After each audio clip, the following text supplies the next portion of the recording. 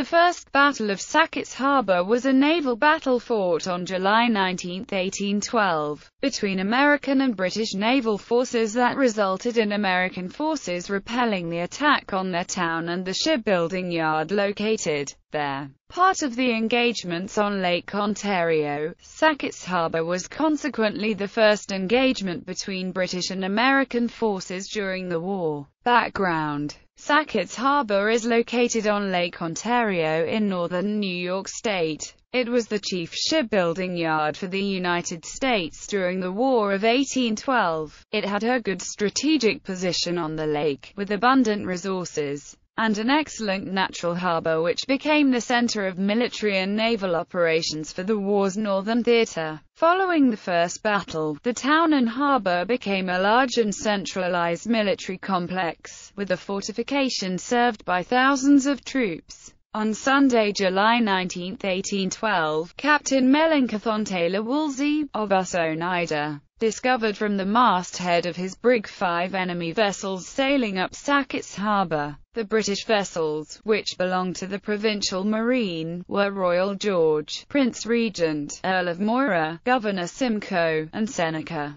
The British captured a merchant ship carrying flour nearby and sent its crew ashore with the demands that the Americans surrender the Oneida and Lord Nelson, a merchant ship that the Americans had captured before war was declared, and that if the Americans fired a shot at them they would burn the village of Sackett's Harbor. Battle. The first shots were fired by the British at the brig Oneida, under the command of Commodore Chauncey, which attempted to escape the incoming British vessels but failed and returned to the point. The British continued on and dropped anchor. Back at the point, Oneida was moored with one broadside of 9 guns to the enemy, while the others were taken out and hastily placed on a breastwork along the shoreline, near where a 32-pounder cannon, intended for the Oneida, but found too heavy, had been mounted on a pivot. Below the cannon, the Americans had constructed a protective mound about 6 feet high. Alarm guns were fired and expresses were sent to call in the neighboring militias. Unfortunately for the Americans, most of the militia did not arrive in time to render assistance, but by the end of the day, some 3,000 local militia had assembled but they did not engage. The British had been misinformed about the defenses of the harbor and assumed there was nothing to be feared in the way of ordnance. The force at that time in town was, besides the crew of Oneida, a regiment under Colonel Bellinger, a volunteer company of artillery under Captain Camp, and the militia. Captain Woolsey, leaving his brig in charge of a lieutenant, took command on shore, the 32-pounder being in charge of William Vaughan, a sailing master, and the other guns under that of Captain Camp. There was no shot in town larger than 24-pound balls, which were used with the aid of patches made of carpet, in the 32-pounder. By the time these arrangements were made, the enemy had arrived within range, nearly in front of the battery. The action was commenced. The first shot was fired from the 32-pounder which failed to hit in any of the British ships. A shout of laughter was heard from the fleet just after, indicating that the Americans' first shot fell too short of target.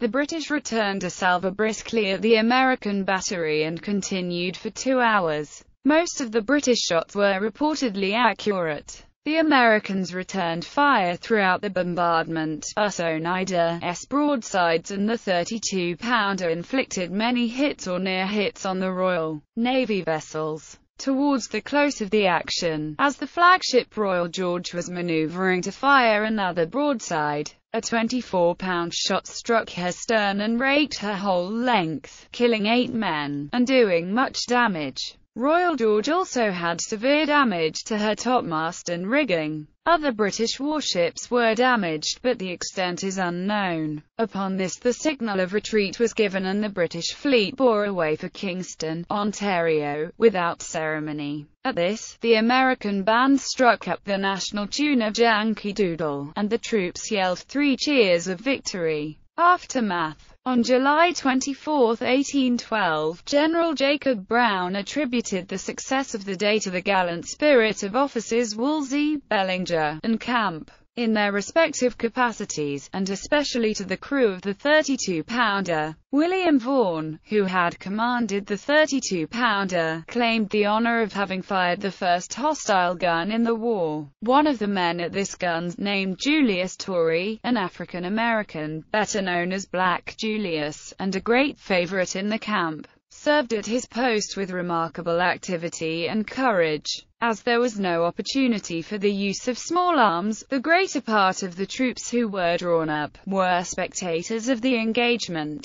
Bibliography. Cooper, James Fenimore. History of the Navy of the United States of America. Stringer and Townsend, New York. p. 508. OCLC 197401914. Maclay, Edgar Stanton. A History of the United States Navy, from 1775 to 1893. D. Appleton and Company, New York. p. 647. Mahn, John H. The War of 1812. Da Capo Press, in arrangement with University of Florida Press, 1972. p. 496. ISBN 0-306-80429-8. Payne, Ralph Delahaye, 1920. The Fight for a Free Sea. A Chronicle of the War of 1812. Yale University Press, New Haven, 1920. p. 235. Roosevelt, Theodore. The Naval War of 1812. G.P. Putnam's Sons, New York. p. 541. Further reading: Homans, Benjamin. The Military and Naval Magazine of the United States, Volumes 1-2. Thompson and Homans, Washington.